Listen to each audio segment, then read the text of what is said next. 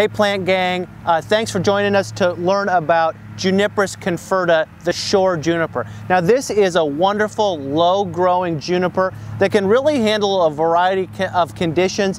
That's a really tough one for a full sun situation.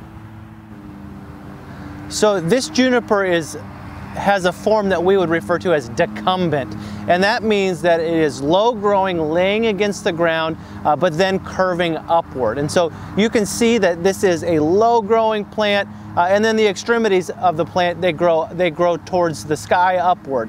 This is a plant that's used very effectively on hill banks, hillsides. That specific epithet, conferta, that is Latin for crowded, which really tells you a little bit about the foliage of this plant. But I love it for the texture. There's a lot of great cultivars, cultivars that have a little bit more of a bluish cast to them, cultivars that have a very nice gold cast to them. And so you really want to match the cultivar to the situation that you have in that landscape.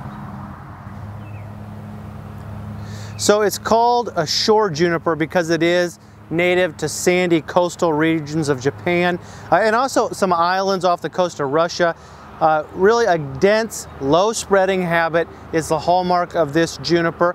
Because it's native to some coastal areas, it actually can handle a little bit of salt spray, and so very adaptable to be planted on the edge of a sidewalk where you might be afraid that they might use things like melting salts in the winter time.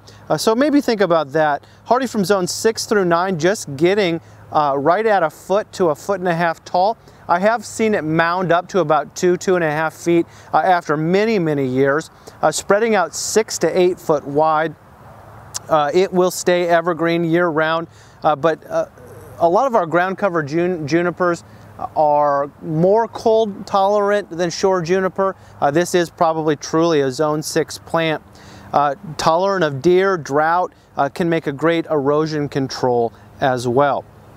Here's a landscape tip: a versatile, sprawling ground cover that tolerates hot, dry locations in full sun.